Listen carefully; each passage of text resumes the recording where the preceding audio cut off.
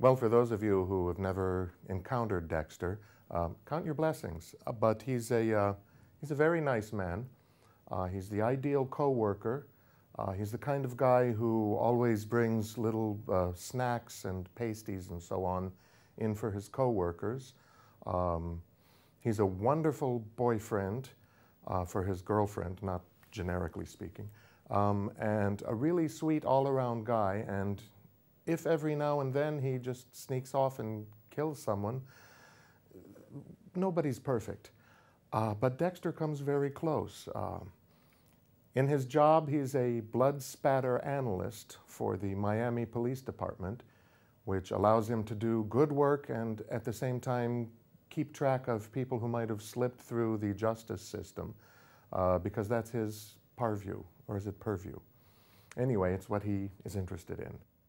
Well, as I said, Dexter really is a very nice man, but he does have a dark side, which he refers to as his dark passenger. And every now and then, the dark passenger takes the steering wheel and drives, and Dexter finds himself on one of his nights of wild joy, in which he goes out and finds someone who really, really, really deserves to die, and Dexter helps them fulfill that destiny. This is because he was raised by a foster father who was a policeman, a somewhat embittered policeman, who realized that Dexter had the innate urge to kill.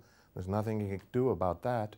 So he helped Dexter channel it for the good of society.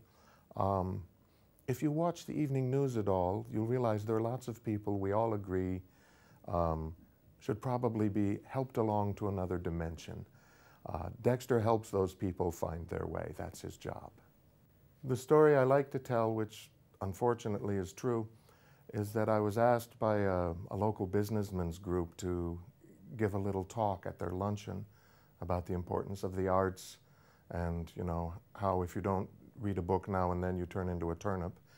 And as I was sitting at the head table preparing to speak, I looked out into this room full of energetic businessmen, and they were, you know, smiling at each other, though they clearly didn't mean it, and shaking hands and congratulating each other on various business coups, and exchanging cards and chewing with their mouths open. And the idea just popped into my head that serial murder isn't always a bad thing. And I started taking notes on the little napkins at the table. And when I went home, and I don't remember what I said for my speech, but I went home with a little pile of napkins and pretty much the outline for Darkly Dreaming Dexter. That's where the idea came from.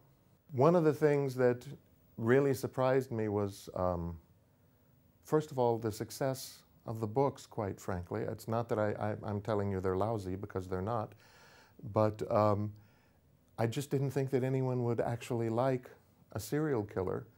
And I did try to make him lovable, and I was shocked that I succeeded. And the first meeting I had with the marketing people at the publishers was sort of overwhelming, because all these middle-aged women would take me aside and say, "I shouldn't say this, but I have such a crush on Dexter." And this has continued, I think, with the television series, that people genuinely like the character, which I think says some things about the human spirit that are not necessarily flattering. There's a little Dexter in all of us, and that's a little bit unnerving. But I find now that people like the character more than they like the books, or certainly more than they like me. And he's become sort of an independent life of his own, which is somewhat unnerving. And as his father, I just want to remind him that he really needs to behave. I was in Italy recently, and I was at a very large press conference, and the first question they asked me was, "Mr. Lindsay, what is it like to finally achieve a success now that you are so old?" And because the man was at the back of the room, I couldn't hit him. So I had to think about that. And I feel like the whole Dexter success has surprised me. And I do take it one book at a time. I don't have plotted out the next 12 books. All I can say is that when I was an actor in Hollywood, and not a very successful actor, of course, or I'd be doing that, it's easier, But I was in a training program, the New Talent Development Program at one of the studios. And what they drummed into our heads then was that if you're lucky enough to get a part on a situation comedy, a television show where you have 3 or 4 lines every week as the goofy neighbor or something like that, you've achieved success because people like you, people like what you're doing, and you're being paid for it. And to a certain extent, I feel like that about Dexter. I'm still overwhelmed at the fact that people like him. And I do feel an obligation to keep doing it as long as people do like it. So when they say, what's next for Dexter, all I can really say is, more.